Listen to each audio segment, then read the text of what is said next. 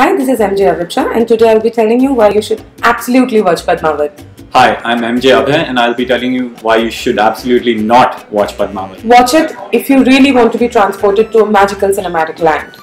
Don't watch it because it's a 3-hour long bore fest. Watch it if you want to see Ranveer Singh in his best performance ever.